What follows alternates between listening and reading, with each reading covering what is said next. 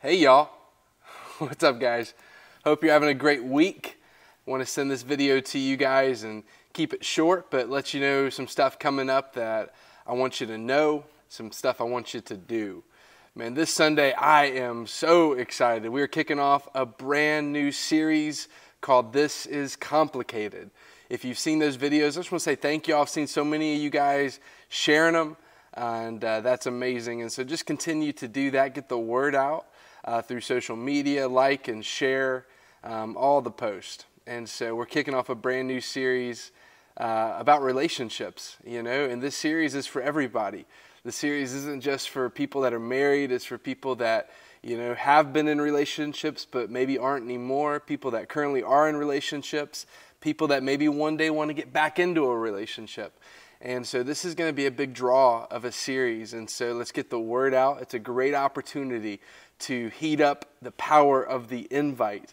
I know you guys are doing that, but I would wonder, are your volunteers doing that? Is it as hot to your people as it is to you?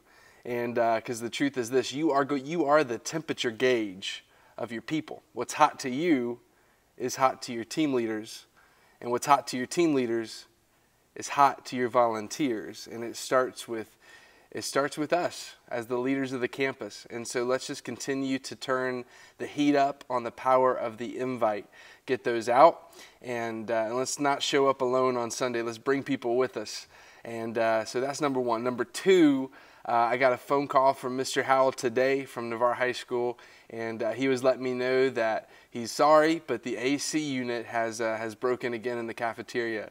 And so I checked the weather on Sunday. It's starting out pretty cold in the low 40s, but it's going to get up to the early 70s and by Sunday afternoon. And so I've already lined it up with Tony. We're going to have some floor fans in there turned on low so it won't be too distracting, but just to keep some airflow in there. And so what I need you to do is I need you to pray, right? Pray, number one, that this is the opportunity that the school needs to replace the units altogether. And so that's going to be pricey, but God can do that. God can provide those funds. And so number one, pray that prayer. And then two, just pray that through however means they're able to fix the AC unit, because you guys know it's been hot lately. And it's just going to get warmer as the summer kicks into gear. And so that's a big hot issue, no pun intended, for us as a campus. And then number three, last thing I want to share is this.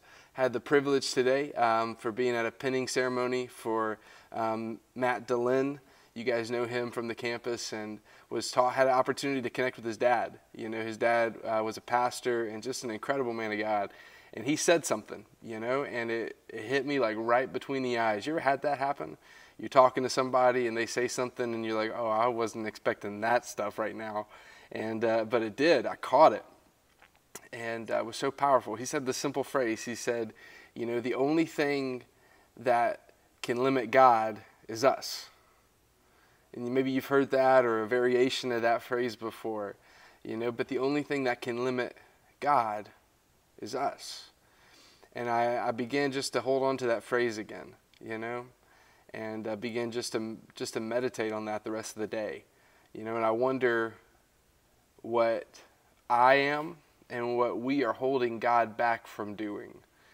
And so I just encourage you, think through that, pray through that, bring that question to God and go, God, what is my faith holding you back from?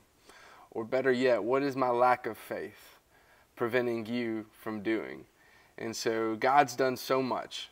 And that question isn't to beat anybody up. It's not to, put any shame or guilt on anybody, but it's just to ask a simple question. And I would encourage you, bring that question to God and say, God, what is my faith or lack thereof holding you back from doing? God has done so much, but I have to ask, what more does God want to do?